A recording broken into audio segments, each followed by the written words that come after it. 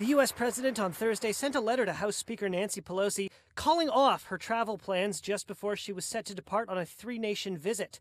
Quote, "Due to the shutdown, I'm sorry to inform you that your trip to Brussels, Egypt, and Afghanistan has been postponed."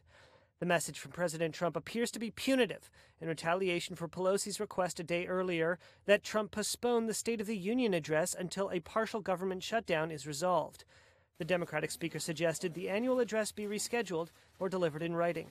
Pelosi defended that request Thursday. We're saying let's get a date when government is open. Let's pay the employees. Maybe he thinks it's okay not to pay people who do work. I don't. Trump appears to have taken it personally, and he responded in kind. The president's letter denied Pelosi the use of military aircraft, stating, "Obviously, if you would like to make your journey by flying commercial, that would certainly be your prerogative."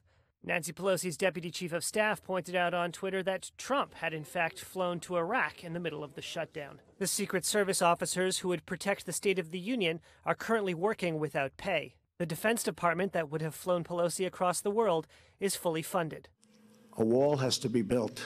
We need security at our southern border. Earlier in the day, Donald Trump showed no signs of budging from his position that he would not reopen government until Democrats agreed to put $5.7 billion toward a wall on the border with Mexico. The federal government remains shut down because congressional Democrats refuse to approve border security. Without meaningful negotiations to end the impasse, the sides appear moving further from efforts at persuasion and toward outright coercion. As the White House and lawmakers trade attacks, the hardship grows daily for the 800,000 federal employees who are furloughed or working without pay. On Thursday, the Boston Globe reported that former Trump